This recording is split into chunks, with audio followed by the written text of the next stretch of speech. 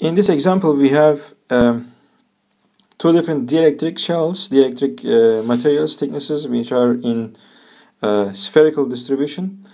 And in fact, we have a metal, charged metal with plus Q, which has radius A, and around this metal we have a shell of dielectric material with dielectric constant K1, which has the radius B, and around this one we have another dielectric material which has dielectric constant K2 with the radius C. And on the outer shell we have the second metal which has the negative charge minus Q. So we have two metals, plus Q and minus Q. In between we have two different spherical dielectric materials which has K1 and K2 dielectric constants K1 and K2 at radii B and C. So what is the question is, what is the capacitance of this configuration? Okay.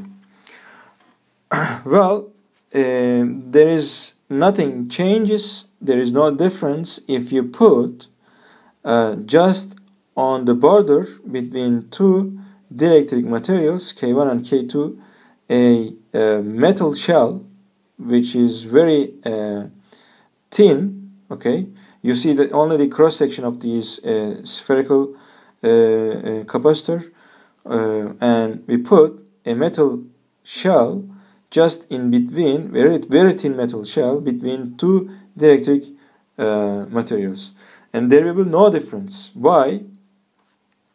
Because there will be no any potential difference between K1 and K2 right at the border.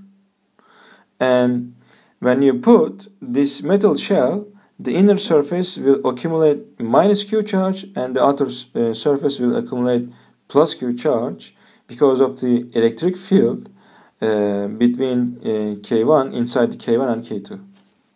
Okay, so once we do this,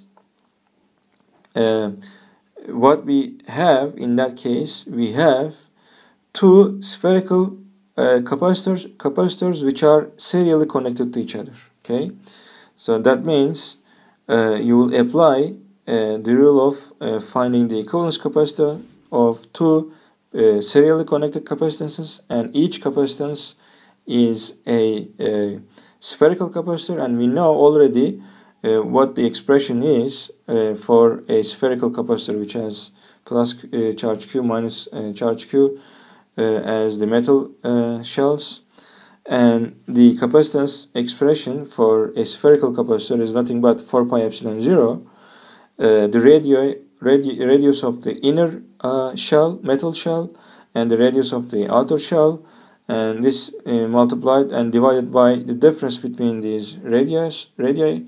And if there is, of course, between the plates, there is no any dielectric material, which we have only vacuum or air as the insulator between the plates.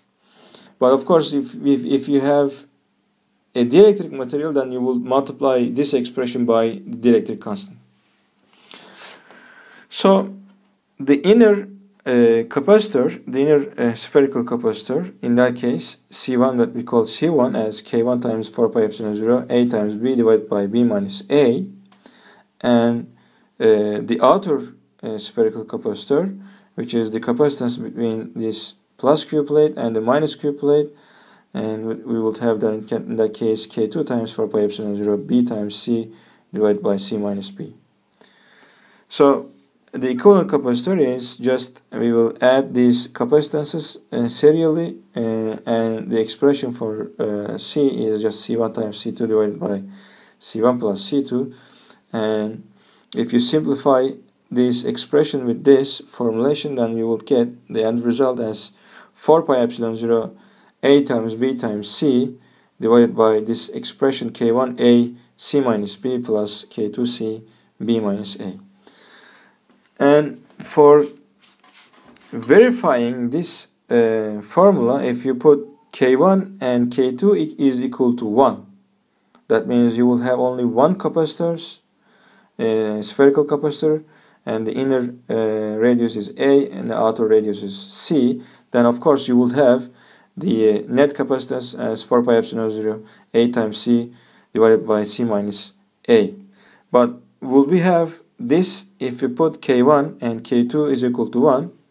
When if you put K1 and K2 is equal to 1, you can simply check, it's just an algebra, then C would reduce to this expression.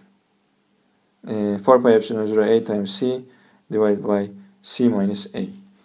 So this expression is verified, and if we have two different dielectric materials in between two spherical conductors which are in the shape of a sphere, then you would have a capacitor, serially connected capacitor, and each capacitor will be given by the capacitance of a spherical capacitor, this expression, and the end result is just you add these capacitances serially to get the final equivalent capacitance.